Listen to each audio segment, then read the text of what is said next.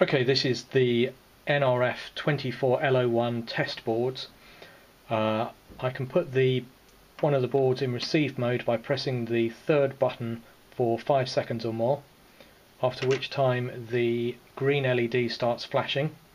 I can then press one of the buttons on the transmit board, and the first button, for instance, both red LEDs come on, the second button both yellow LEDs come on, and the third button both green LEDs come on.